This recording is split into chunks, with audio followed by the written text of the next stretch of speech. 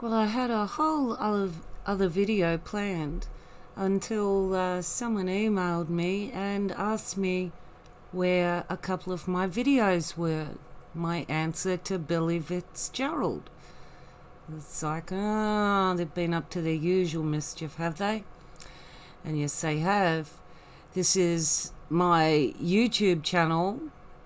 Looking at it from my perspective, you can see answer to Billy Fitzgerald there, and the one next to it, who is NCV Enterprise, who is Billy Fitzgerald acting for. If you come over to a different channel that isn't the logon channel, you actually see they're gone. And when you take that link and plug it in, it says, oh, look at that. This content is not available on this country domain due to a defamation complaint. Wow, that's a new one. How many is that now? 7? I don't know. I'm losing count. But what I'm not losing count of, I'm paying attention to who you are actually protecting, Mr. Billy Fitzgerald, and who you don't care what I say anything about. You are very protective of Adrian Brennocks.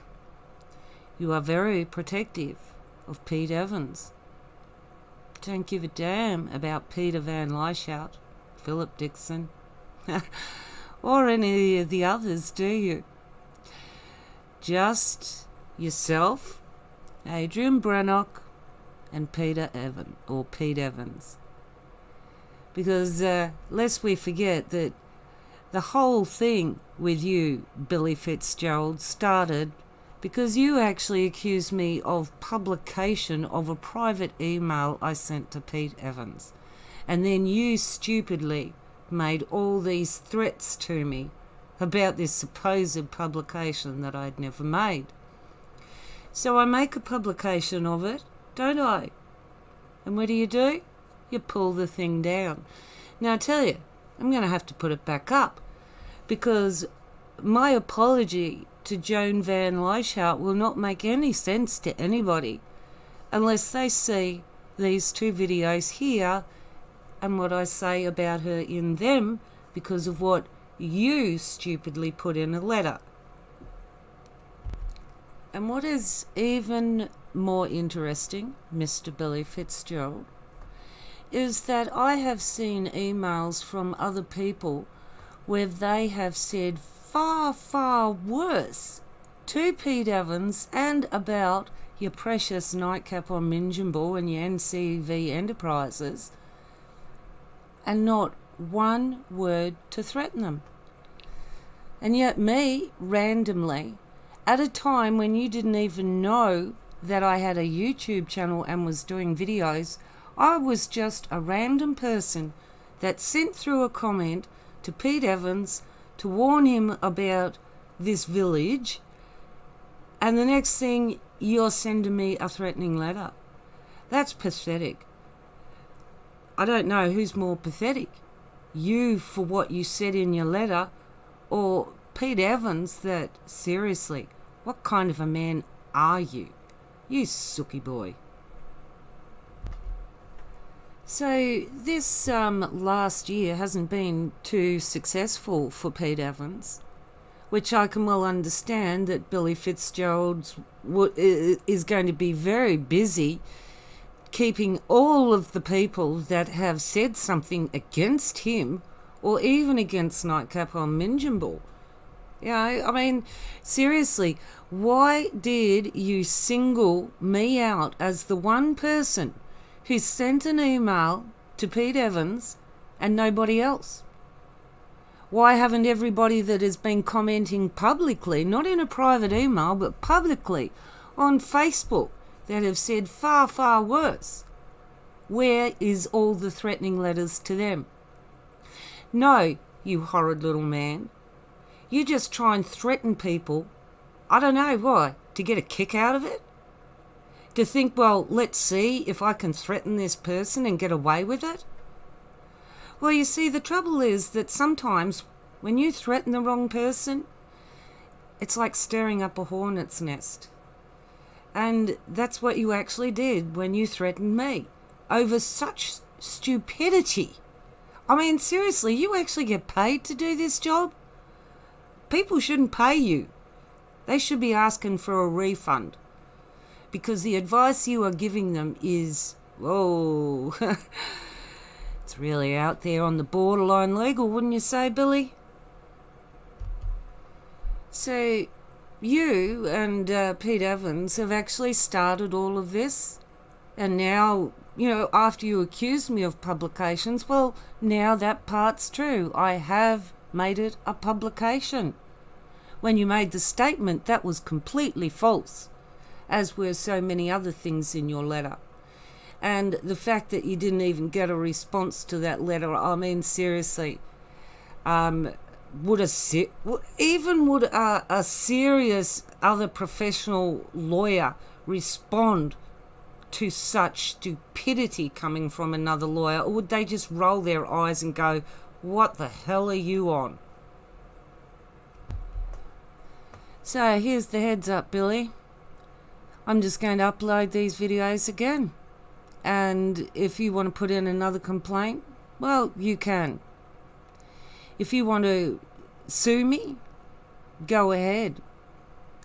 Sue me and show that you are having prejudicial treatment towards me when so many others have said so much worse publicly before you were even aware that you had made those threats to me. I was a nobody, just an anonymous person that had sent an email to Pete Evans, and Pete Evans sends it on and goes, oh, here's another one. Well, you know, Pete Evans, Mark McMurtry's there, he's got this all saying about getting some testicular fortitude. I would actually say to do that, but I'm not even sure you've got some to actually get some testicular fortitude with. Seriously, boy, it's time to grow up. You are just making one bad decision after another, and what you're doing, instead of taking responsibility for it, is getting people like Billy to have a go at people. You are, well, let's just say I could call you a lowlife. But then that would actually indicate that lowlifes have actually got a little bit more character and a little bit more responsibility even. Seriously. You cannot keep floating around in life making these stupid decisions that affect so many people. And then, what? I haven't read half the comments about what has been said publicly about you on Facebook, and it is nowhere near what I could say in this video and haven't said in this video. And yet, I might be the only one that you'd pick on for it. That's an interesting thing, isn't it? Why would you pick on me rather than anybody else, Cinderella? Well, I think it's time to wake up to a few facts. I'm not going away. Even if you did serve me with a summons, you're going to regret that more than you're going to be rewarded by it. And I tell you that you have given me plenty of time to prepare. And what I haven't had time to prepare for, thank you so much for lodging the development application. You have given so much evidence over, so much.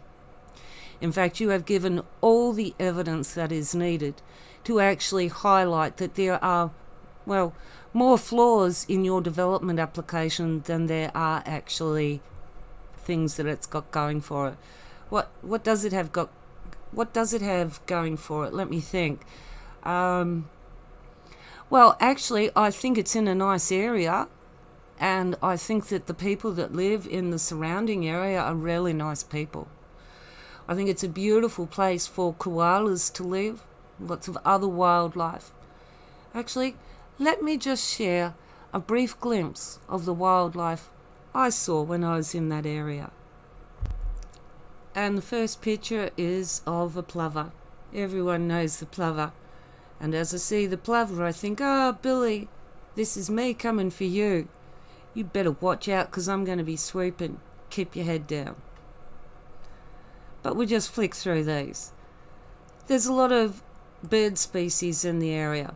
Yes, this is a frogmouth. I was fortunate enough to actually photograph them on several occasions. This little bird, yeah, very curious. Butterflies. Abundance of, and a black cockatoo.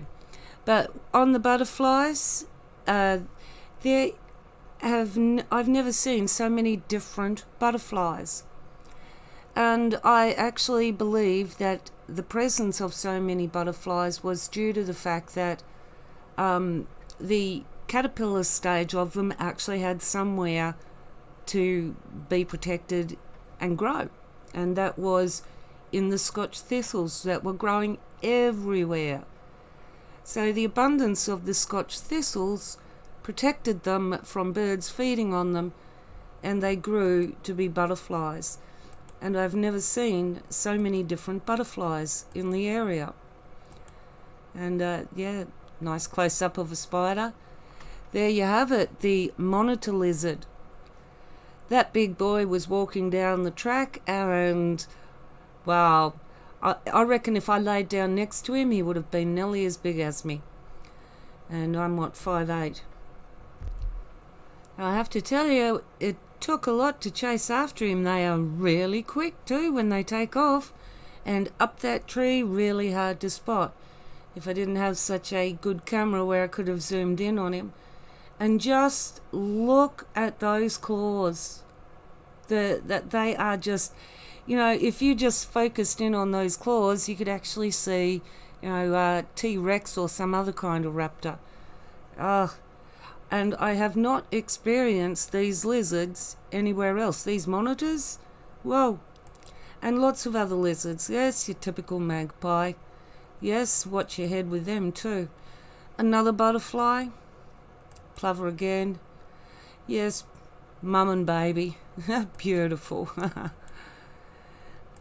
the lorikeets. Yes, everybody loves the lorikeets. This bald-headed something or other that I can't remember the name of. Cockatoo. Yeah, more kangaroos. Look at the old fella. He's got a few war wounds, hasn't he? There's Cocky again up there in the tree. These lizards everywhere. Yes, I know everybody has seen them. And look, there's a young one. There's plenty of those precious young ones in the wildlife corridor that they want to build over at Nycup on Minjimble. It's these that they want to displace and push out. More butterflies, beautiful coloured butterflies. Some more of the magpie. This magpie was kind of friendly and didn't mind me photographing until I actually found where the nest was, and I tried to take a picture of the nest, and the next thing I'm getting attacked and swooped at. It's the funniest video to watch because I just moved in and clicked go on the video to video it, and the next thing I'm getting swooped, and you can see me going all over the place in the video. You can't see anything, but you can see the video moving everywhere because I'm getting swooped. But there is so much unique, abundant life out there. Like this, I thought was actually a fly. I'd never seen it before, but I'm pretty sure it's actually some kind of a native bee. And these growing on the dams, the water lilies, beautiful. And see in there, the bees and insects are getting in. And yes, the kangaroos, more birds, more lorikeets. Now these are by far the most intriguing. And this would also be an interesting thing to look at. I don't know, because I've never experienced these luminous fungus before. I was at a campsite out at Chowan Creek, and I'd got back that night and noticed them glowing in the dark. I'd never seen them before. And during the day, they looked just like ordinary fungus, or, you know, you wouldn't think twice about them. But when I did notice them, I would then notice of a night time that, yes, you could see them scattered all around the place, these little luminous patches of luminous fungus. And I'd never heard of that, and I thought, isn't that unique? So does this kind of fungus commonly occur, or is it an endangered, vulnerable species as well? And the minor birds, yes, they can be quite annoying, can't they? More lizards. What are they called? Yeah, can't remember what they're called. Ibis, something like that. Flowers, the cockatoos, yes, they are characters, aren't they, the cockatoos, when they carry on. Wallabies, the minor bird close up, more lizards, turtles. It's one thing that hadn't been considered too with the bridge works that will actually go on over Nightcap on Minjimble. There are turtles and platypus. Like where I attended with that luminous fungi, that was actually, there was a platypus, or at least one or two, that kept me company as well. So it was a lovely spot. So there's been no consideration or survey done, because there's been nothing included about the bridge works that they will need to actually do to do the road works on the other side of the bridge. And that will impact on the waterways. And there are turtles and platypus. This turtle here has got a fair few barnacles on him. He's just, yeah, a barnacled turtle. Now this one I have never seen anywhere else, never even heard of it. This is a golden orb spider. I was walking through the bush looking to take photographs of unique things, and I ran into this, it felt almost like wire net. And I looked at it and I thought, wow, that's a cobweb. And I looked at it and it is gold. And I tried so hard, so many times, to get a good photograph of that golden web. Now, I've photographed ordinary cobwebs, and they can be very easy to pick up simply because of how they reflect the light off them. But this was almost impossible.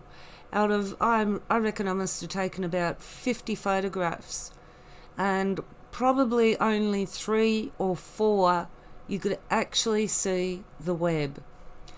It is amazing. It is so different to spider webs that I've actually seen before and felt. I mean, I've run into spider webs, even big spider webs, before in northern Queensland areas, and they're freaky enough. But this one was so, as I said, it was more like wire. It was very strong. I thought I'd actually run into fine meshed wire or something to begin with, not a cobweb. But as you can see, it's gold. And it was huge. It covered a huge area. And that's why I tried to photograph it, and in the end, only the smaller areas showed up. Again, I have no idea of the range or the endangered or vulnerability, or if these are common. I have never seen them before until then. And of course, when you do discover these things and you say to people, oh, you know, I've seen this, people have heard of these golden orb spiders but not seen them. And the funny thing was that this was out at Chowan Creek, and after I had noticed it, I did notice that out at Nimbin Rocks, I'd spotted 2 out there as well. So there seems to be a fairly broad sweep of these spiders across a larger area. So I would assume they would be at Nightcap as well. But yeah, very different kind of spider. Just some more of the lorikeets. Another frogmouth. And the kookaburra. I like the kookaburras. They just come and sit. Sometimes they just stare at you, and it's like they're having this invisible conversation just looking at you. And yes, lots of wildlife. So that's the end of my little sort of photographic display of the diversity of life in the area. And a lot of what I have actually looked at NICAP or Minjimbo hasn't included the birds that it will affect, simply because they have not reported on the birds in a clear and identifiable way. It's something that is, they've registered hearing certain bird calls, and this is not from actual observations. Like when you're in an area, you do regularly observe certain things, and one of them is I regularly observed black cockatoos. You go down one area, past another area, there'd be white cockatoos. And the lorikeets weren't as prevalent at Chowan Creek, but they were still there. There were also wild budgies, and there's the little lorikeet. It's like the lorikeets, except it's more green and with a little bit more... it's got colour still, but it's more like it's green with a little bit more red. It's not so much rainbow. I think that's what the little lorikeet is. And they are actually on the endangered or vulnerable list. So, and you do see them. And I've seen them in the areas from between Chowan Creek to Nimbin. So, again, these are species that I would expect that would be in the area at NICAP as well. Because the habitat range and variations is generally the same. So you can imagine that the same types of wildlife are inhabiting the same kinds of ecosystems. Well, that was a nice change of subject, wasn't it? Because this video was specifically for Billy Fitzgerald. And saying, look, mate, sorry, but I'm just going to have to upload them again now because my other video, my apology to Joan, doesn't make sense unless these are here. And if you objected, well, you shouldn't have objected in the first place. It was a private email. You were the one that turned it into a very messy situation. And you stupidly opened your mouth and said something that, well, really, you've got no legal founding and backup for it. And to do anything against me would be to show prejudicial treatment, because there are people out there that have got far greater audiences.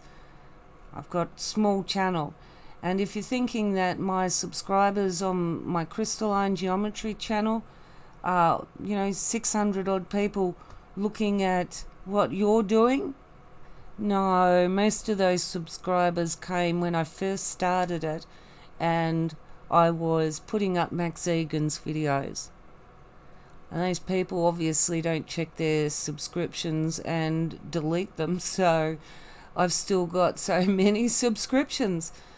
But no, if you want to check my other channels where these things have come naturally, you would find that maybe 54 people might subscribe, maybe 19. We're not even talking hundreds. So you'd even have a hard time proving that I'm actually reaching a large audience. Anyway, Billy, my final words to you are, look, I was going to leave it at that, but since I found that you have actually just gone and just deleted my videos, I'm just not happy about that. And I feel that it's important to point out that the more you try to shut me up, the more I will say. I think you might have found that out by now, that if you don't actually want me to say anything, best to shut up and leave me alone. I'll leave you alone more while I focus on what your buddies at NICAP or Minjimbo are up to. Yeah. But don't worry, you are on my list now, Billy. You've made your mistakes and you don't get a second chance. You can do what you want to do, make it worse. You did tell me, and as I said in my answer to you, that, well, your clients have said you're going to sue me now. Well, go ahead and sue me. There's lots of these videos that, well, if you don't bring them out in court, I will. and I'm sure they'd like to hear everything I've got to say. And I've got hours and hours and hours and hours of stuff to say, Billy. I put the judge to sleep. Yeah, well, my voice did used to put my son to sleep. Ah, dear Billy. Anyway, so I thought I'd just let my hair down a bit with this video because Billy had been a little bit of a twerp, and yeah, I've been trying to keep it on track and on point, but sometimes I just got to amuse myself with these little twerps that do come along. Seriously, Billy, you might have a job as a lawyer, you might even have a certificate that says you're qualified as one, you may even be qualified in so many different countries. But I tell you one thing you are really qualified at: saying stupid things, and also threatening people with threats that you can't actually deliver on. As any idiot knows that even in that private email, that what I said to Pete Evans, that you can't turn around and make a complaint and say, oh, I'm suing on behalf of Joan Van Lieshout. Unless Joan Van Lieshout actually said, sue her because, oh, I'm so upset. But you know what? I think that lady's got class. And I don't think you understand what that is, because your clients don't really come in the category of class acts, do they? Anyway, on that note, Billy, yeah, you shouldn't have deleted my videos. But then again, here's another one you can go for. On that note, I'm going to say catch you on the next video, people. Bye.